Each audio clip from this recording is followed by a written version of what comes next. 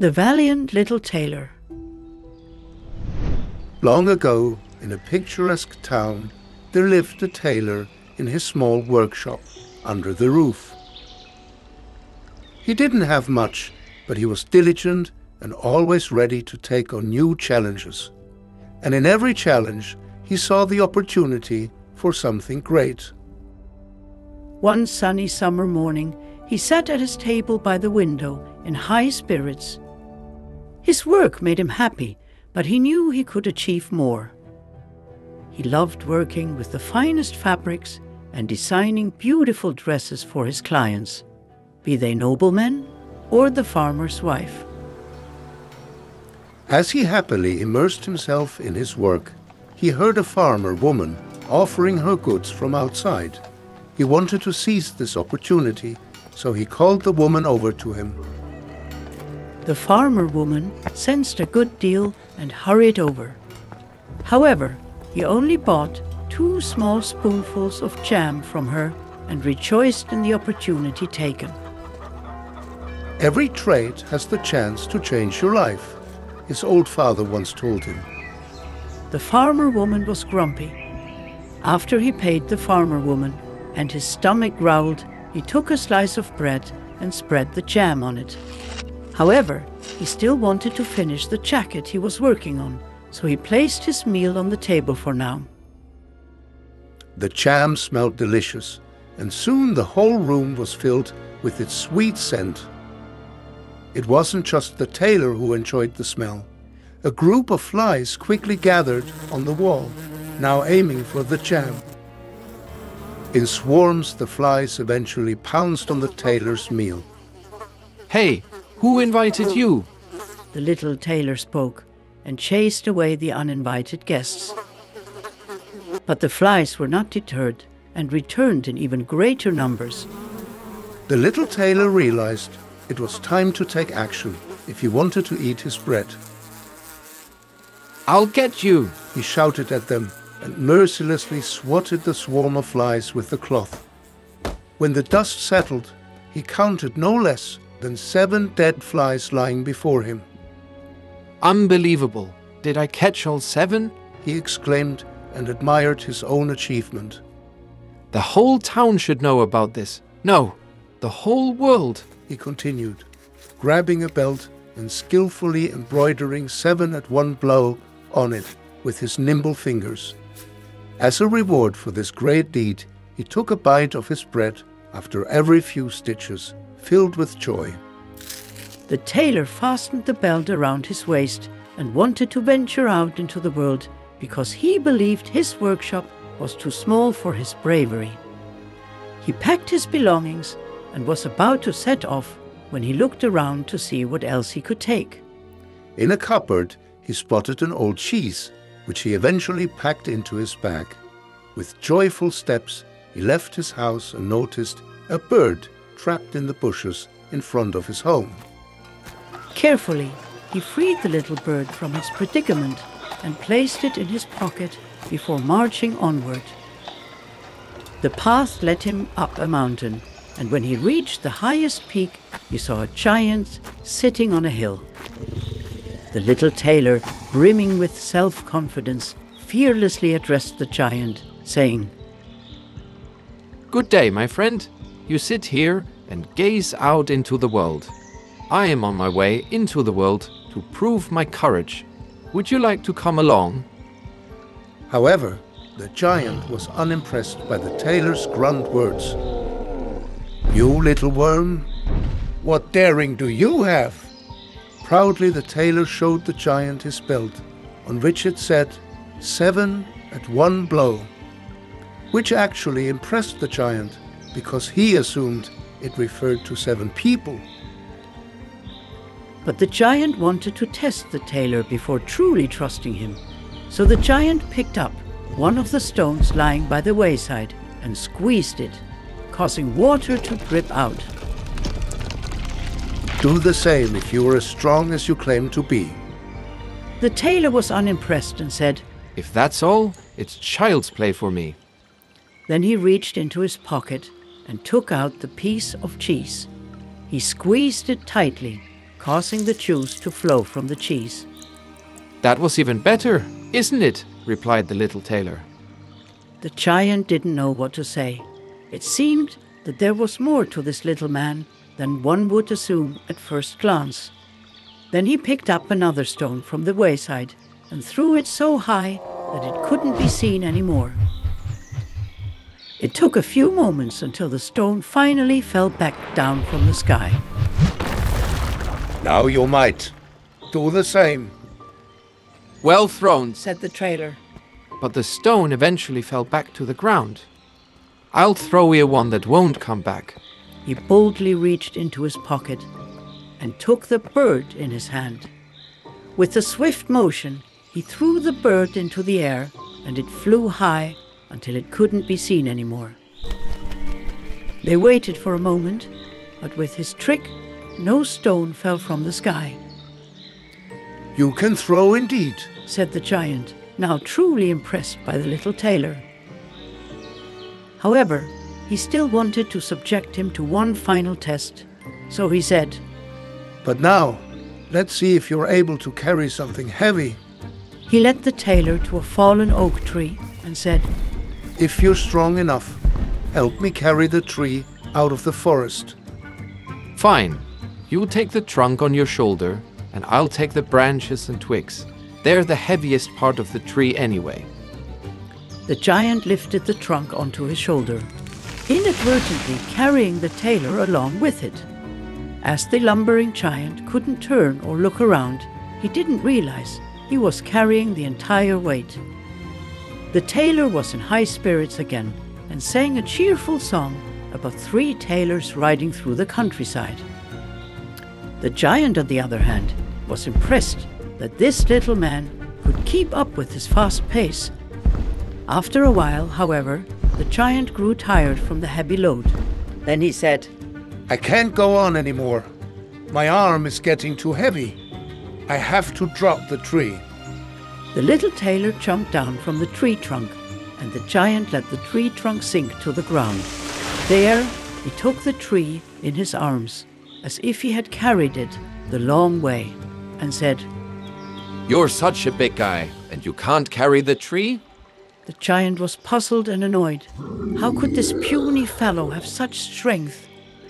As they passed a cherry tree, the giant pulled down the tree's crown and plucked the ripest cherries that grew at the very top. Then the giant instructed the tailor to help himself as well. But as the tailor grabbed onto one of the branches, the giant let go of the tree's crown and flung the tailor into the air. However, skillfully as he was, the tailor landed back on his feet. The giant laughed loudly and said, What's the matter with you? Can't you hold on to this little tree? "No, it's not a lack of strength," replied the tailor. "I have killed 7 at one blow. Don't forget that. I jumped over the tree because the hunters down there were shooting into the bushes. Jump after me if you can. Then we'll see who can jump higher." And once again the tailor grinned triumphantly at the giant. The giant attempted to jump, but couldn't clear the tree and had ended up in the branches, giving the upper hand back to the tailor. All right then, said the giant. If you're such a brave guy, spend the night in our cave with the other giants. The tailor nodded and was ready, so the 2 of them continued on. The cave was enormous, and a group of giants sat around the fire. Each of them roasted a sheep and ate from it. The little tailor thought to himself that this cave was truly much larger than his workshop. But he was certain that fate had something even better in store for him. The giant showed him an empty bed and told him to lie down and get some rest. However, the gigantic bed was far too big for the tailor. He settled himself in a corner at the edge of the cave and fell asleep. At midnight, the giant approached the bed he had assigned to his guest and struck it with a large iron rod. He intended to crush the little tailor, as he had deceived and mocked him. Self-satisfied, Thinking that the ordeal with the little man would finally be over, the giant climbed back into his own bed. The next day, the giants went into the forest together, completely forgetting about the tailor. Meanwhile, the tailor had slept well and strolled over in a cheerful manner. He wanted to continue venturing out into the world and tell everyone about his great deeds. When the giants caught sight of the exuberant tailor, they were startled. They feared that he had come to seek revenge and would now slay them all. Screaming, they ran out into the forest. The tailor noticed the commotion and was completely surprised by the giants' panic. But he was on a journey and decided, despite all the excitement, to follow his nose and continue on his way. Hour after hour, he marched across green fields and past small forests until he grew tired from all the walking. He chose to take a nap in the courtyard of a palace where he had arrived. As he looked around, before drifting off to sleep, he thought to himself that such a palace would be just right for him. After all, he had killed 7 at one blow. While he peacefully slept in the grass, some people approached and observed the unfamiliar guest. One of them noticed the embroidery on his belt and read aloud to the others that this man had killed 7 at one blow. The crowd was surprised and thrilled. Did they have a real hero in their town? They unanimously agreed that this man was a mighty lord who had slain 7 giants at once. They reported the sleeping guest to the king, and he too was delighted. With all the wars, villains, and roaming giants, they couldn't let the man go under any circumstances. The king sent his messenger to the sleeping stranger to bring him to him. After a long nap, the tailor stretched and was quite surprised by the commotion around him. The king's messenger then invited him to follow him to the king. They had been waiting for a hero like him here, and the tailor agreed, of course. After all, he had come to prove to the world what he was capable of achieving. They gave him the most beautiful residence in the city, and everyone admired the new hero of the town.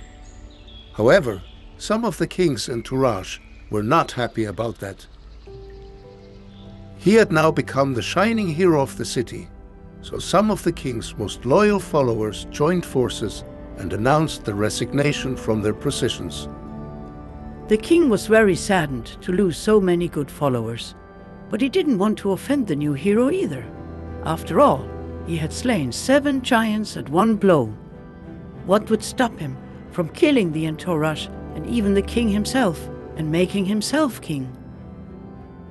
Out of his concern, an idea finally came to the king. He offered the tailor half the kingdom and the hand of his beautiful daughter if he managed to slay the murderous and raging giants outside the city gates.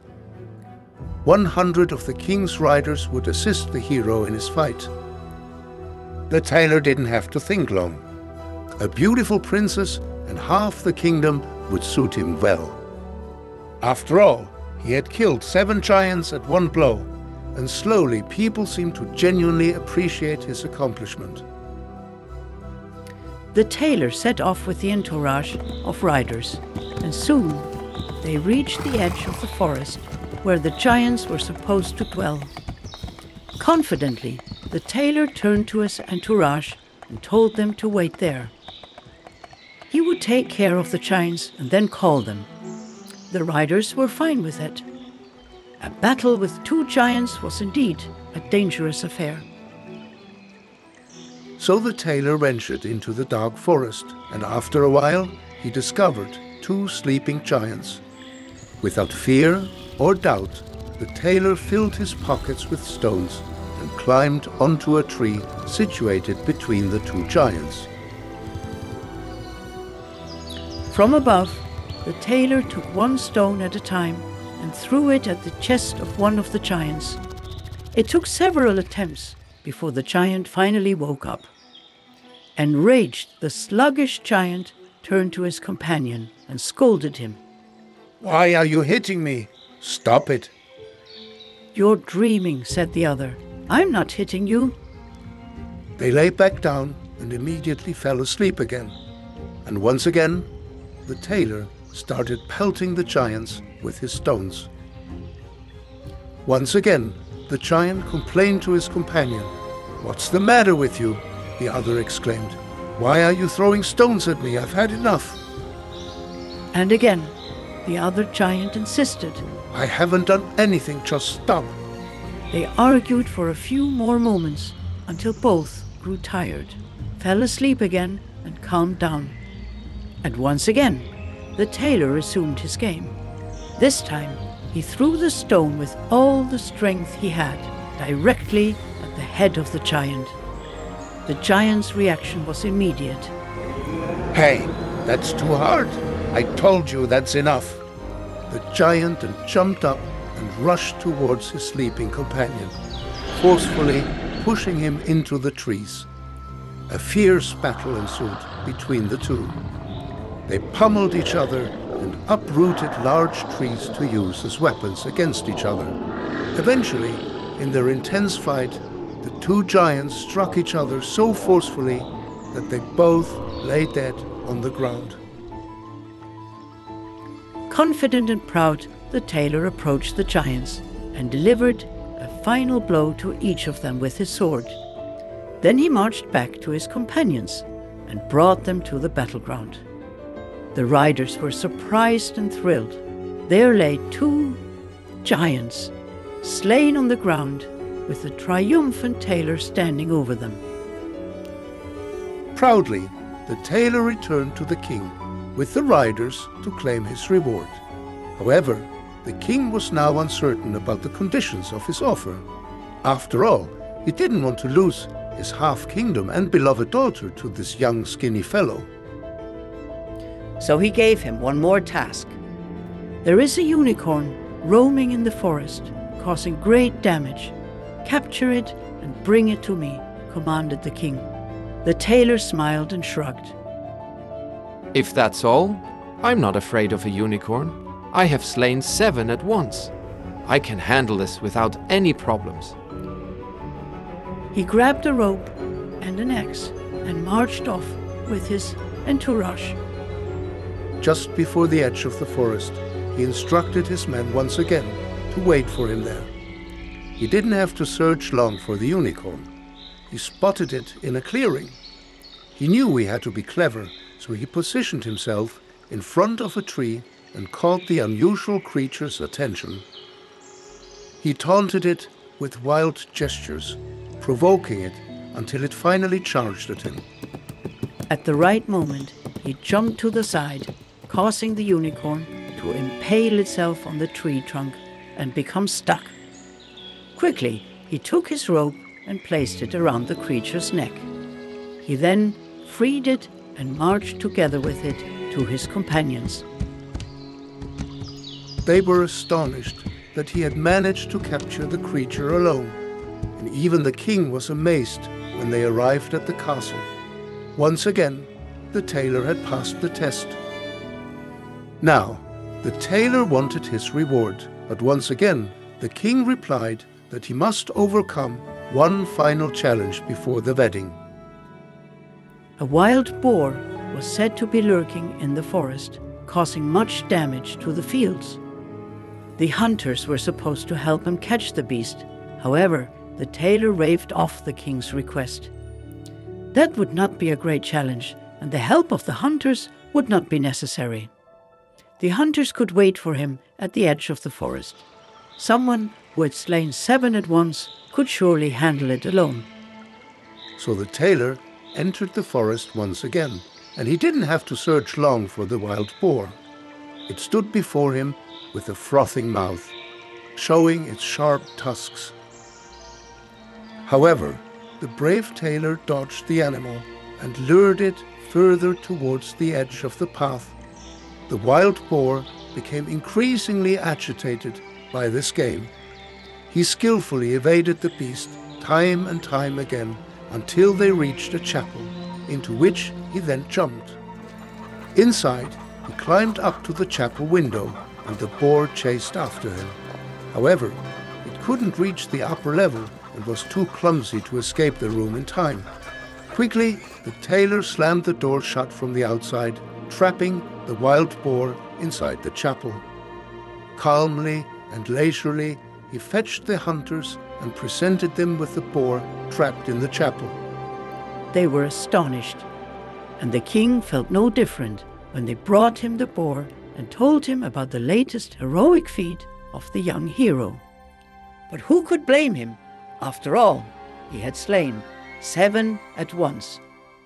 And now the king had to keep his word, so begrudgingly he handed over half of his kingdom and his daughter's hand to him.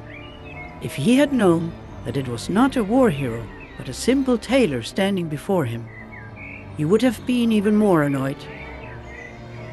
After a few weeks, the young queen heard her husband speak in his sleep. Little tailor, make me a coat and patch my pants. I'm in a hurry. This was not the first time, and she realized that her husband was a simple tailor. As a princess, she couldn't be the wife of a mere tailor. So she told her father about her suffering. Her father agreed with her and was full of anger. A tailor had taken half of his kingdom and furthermore his daughter. This charade had to come to an end. So he said to her, "Leave your bedroom open next night. My servants will stand outside, and when he falls asleep, they shall bind him and take him aboard a ship. Then we'll be rid of him." His daughter was satisfied with the plan, but one of the servants took pity on the little tailor. He had always worked hard and passed all the tests with a clever mind. It's not right what the king demands. So the servant informed the tailor about the king's plan. The little tailor, now a king himself, nodded confidently and said, I will put a stop to this. Thank you for your loyalty. You're a good person. In the evening, the couple went to bed at the usual time, as they always did. When his wife believed he had fallen asleep, she got up and opened the door. Then she quietly returned to bed and waited. The tailor now spoke in a loud voice, as everyone believed he was speaking in his sleep again. Little tailor, make me a coat and patch my pants. But when I had slain 7 at once, killed 2 giants, led away a unicorn, and captured a wild boar, all by myself, I became a fearless king. What do you think I fear then? A few men standing outside my bedroom? The men outside the chamber were frozen with fear, and none dared to approach him. Thus, the little tailor remained a king for the rest of his life. Follow our YouTube channel and don't miss any of our upcoming episodes. See you soon in the Graphic Kingdom.